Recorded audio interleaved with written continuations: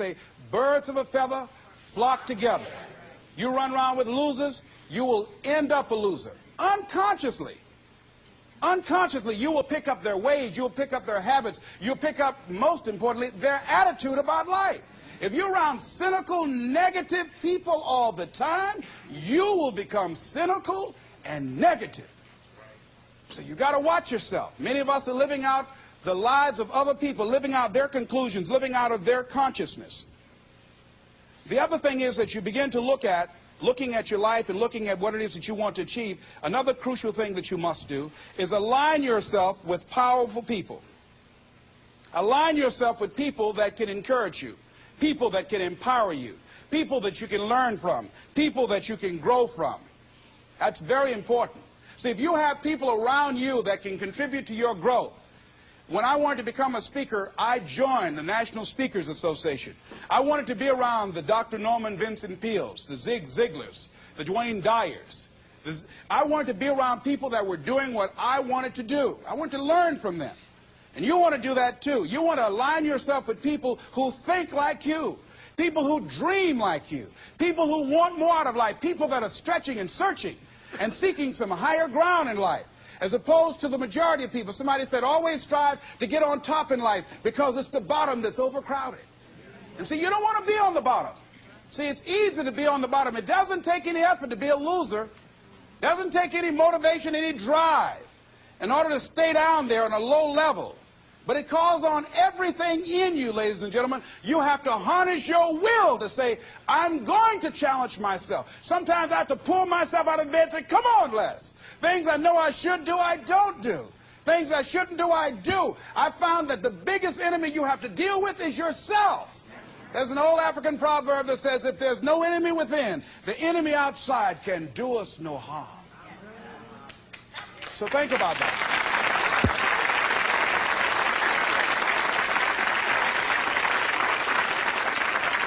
So as you begin to look toward making this your decade, as you begin to look toward making your life different, as you begin to look at yourself, you've got to redefine yourself. Who are you right now? And who must you become in order to create what you want? What has to change about you? What is it that you're doing right now that would be a liability for you? As you begin to look toward the future and take inventory of yourself, what is it about you right now that you've got to leave this behind because this no longer fits? Looking at where you want to go and the kind of person that you must become, the kind of standards that you have for you. What is it that you must do differently? Repeat out to me, please. If you want to keep on getting what you're getting, keep on doing what you're doing. See, that doesn't take an Einstein for that one. All right? It makes sense unless you change your pattern, unless you change the way you're thinking, unless you change your behavior, you're going to continue to produce the results in your life. See, all of us are winners, but some of us are producing results that we don't want. And so all you have to do is look at your game plan, look at your strategy. How is it that you have been being? What is it that you've been doing to produce this?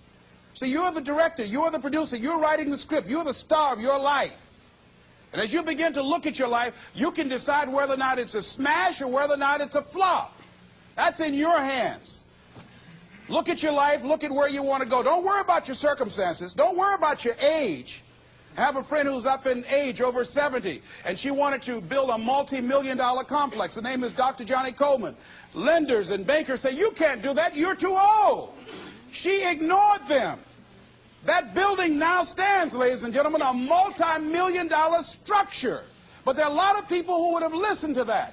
There are a lot of people that would not have even gotten to that point. They would have talked themselves out of even going down to the bank to ask for it, because they've already said no to themselves. See, it's time now. If you want to make this your decade, you've got to start saying yes to your life. You've got to start saying yes to your dreams, yes to your unfolding future, yes to your potential, as opposed to saying no. See, 87% of our self-talk is negative. So you've got to make a conscious, deliberate, determined effort to say yes to your dreams. Why not? Why not me? Don't spend time like most people going through life complaining. Don't try and get on talk shows and tell everybody how life has done you wrong. Here's what's happening in the audience. 80% don't care. And 50% glad it's you.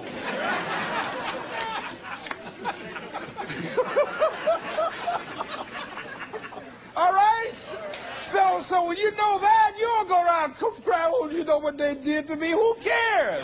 Get away from me before they come back.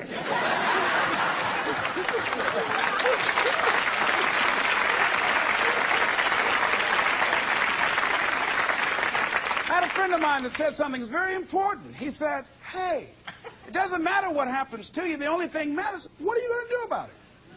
That's all that matters. Okay, life knocked you down. What are you going to do about it? How long are you going to sit there and say, you know what they did to me? How long? Who wants to hear that racket? Use that energy to get up from there and move on and get on with your life. You got to learn to let the past go so you can grow. Many people never act on their dreams because they allow their past experiences to determine what their possibilities are. Whatever you've done in the past, that's not a reflection of your possibilities. That's just a reflection of your consciousness. That's just a reflection of your development and your growth. The future is unfolding for you right now. The future is unlimited for you right now. No one knows where you can go. No one knows what you're capable of or what's possible for you. You don't even know that. I had no idea, ladies and gentlemen. No one could have convinced me that I was able to do this. I never forget, I was speaking in Detroit, and a high school friend of mine saw me afterwards, and he was backstage. He said, I can't believe it's the same person. And I thought for a moment, and I said, it's not. The person you know, he's gone. He doesn't live here anymore.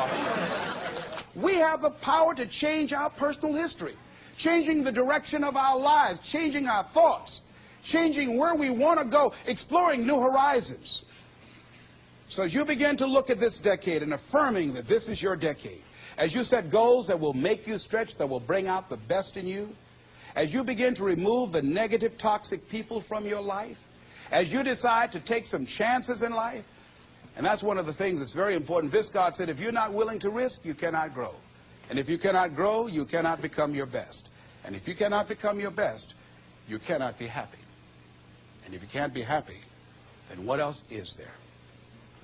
I'll never forget when I reached my first major goal of buying my mother that home. I'll never forget what it was like. And you're going to have this experience when you reach some major goal.